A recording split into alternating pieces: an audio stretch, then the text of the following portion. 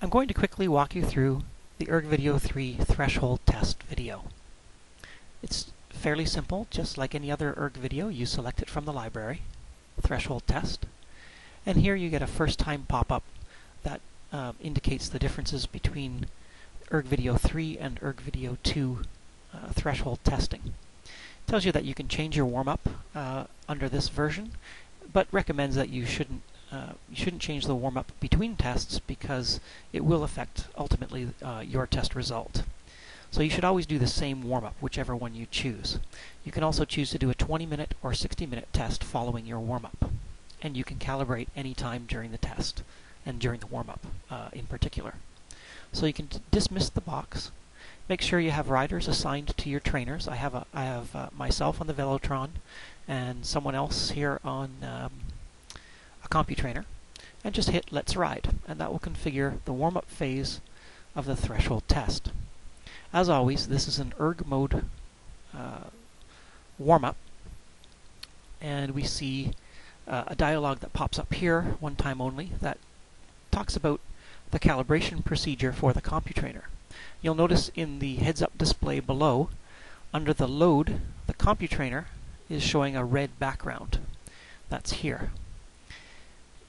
When the background is red, it indicates that the CompuTrainer has not been calibrated since it's been powered on. The dialog gives instructions on how to calibrate, and it's fairly simple. Press F3 anytime to start the calibration procedure, and this background will turn green. Do the usual spin up to 25 miles per hour, and coast down until the handlebar controller displays a new rolling calibration number. Press F3 to accept the calibration, and the background will go clear and match the background of the heads-up display. And then you're calibrated. So I'll just demonstrate. Well, I'll start the warm-up using the play button, or one of the handlebar controller buttons on bike number 1 will do as well. Now, as you do the warm-up, it is in Erg mode, and as with every Erg mode workout, at the 12-minute mark, you'll be advised to recalibrate. Now, I'm not going to make this video go for 12 minutes. I'll do the calibration right away and just lead you through it. So I'm going to press F3 on the CompuTrainer's handlebar controller, and then you can see the background goes green to indicate I'm in calibration mode. Now I'm going to do the spin down very quickly.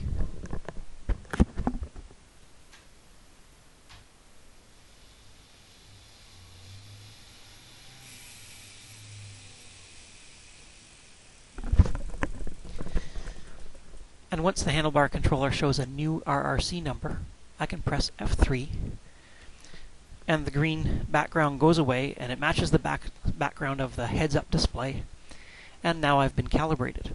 Now, of course, that was a calibration that was performed with a fairly cold tire, so you should wait for the 12 minutes to expire.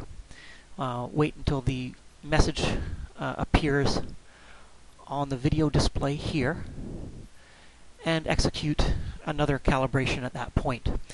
The more often you calibrate, the more accurate your testing will be, and you can check some of my documents online regarding what calibration number and what the calibration number means, and which ones you should look for. Certainly above 2 is necessary to avoid slippage of the wheel, but it doesn't really matter if you do one test at calibration 2 and another test at calibration 2.5.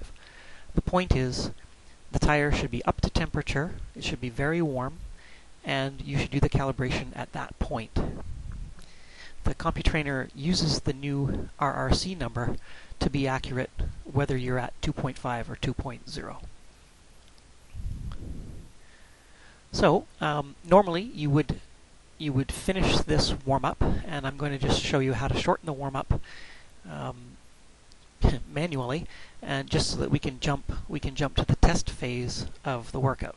So just to reiterate, you do this whole warm-up, the video will stop, and it will move straight to the testing phase. But I can speed that up by just pressing the stop button,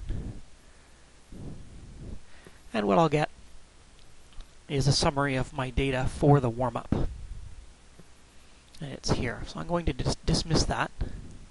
And now you'll see new buttons appear below the audio player and the play buttons. You have a choice of a 1-hour test, 20-minute test, or a 2-minute demo. I'm going to pick the 20-minute test. Click it and just wait patiently for that test to set up. And you're going to see a new heads-up display and no profile. You're just getting a constant grade at 2% for everybody in the studio. And whenever you're ready, press the play button. And now you're running in grade mode, and you're executing your test. During a power test, I like to show RPM. I like to look at average power. Some people like to look at heart rate if you have a heart rate monitor. You can also look at your average watts per kilogram. If you have a watts per kilogram target, then you can see it happening there. And I like to see the kilojoule display here. Some of the other statistics don't really have much bearing on your test result unless you want to look at some sort of average power. If you have a Velotron, it's nice to show the Velotron gear so that when you go through gear changes, certainly gear matters in this part of the threshold test. You may want to watch your gear changes there. Okay, so this will go for 20 minutes or 1 hour, depending on how long you've configured it to be. And at the end, it'll automatically stop and give you your results. I can speed that up here by pressing the stop button for this demo.